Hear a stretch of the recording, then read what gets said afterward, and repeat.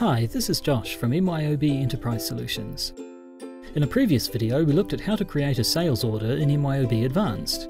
In this video we'll see how you can process a sales order after it's been created. Once you've created a sales order, the next step in the sales process is to generate a shipment for it.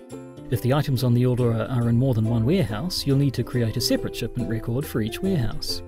When you're ready to ship some or all of the items on the sales order, open the sales order screen and click Create Shipment from the Actions drop-down.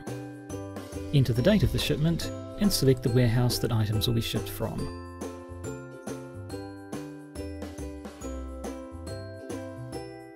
This creates a shipment record and takes you to the shipment screen automatically. The shipment shows the quantities that will be shipped. If there isn't enough stock on hand to fulfill the whole shipment, you may need to put it on back order. You may need to generate a pick list for the shipment. To do this, click Print Pick List from the Actions drop-down.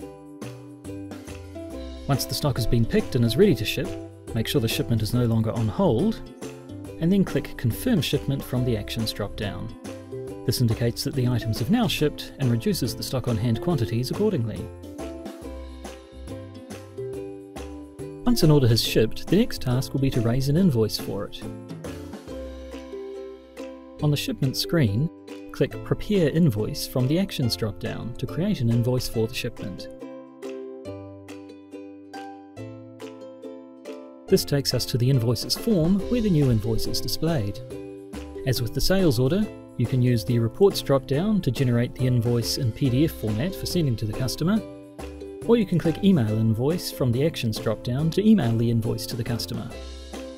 The final step is to release the invoice, which again can be done from the Actions drop-down. Clicking Release releases the invoice to the Accounts Receivable module and sets its status to Open.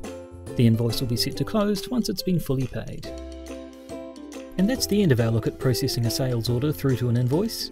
This video showed an example of manually processing a single order, but MYOB Advanced also has features that let you automate parts of the process or perform bulk actions on many orders. We'll look at these in another video.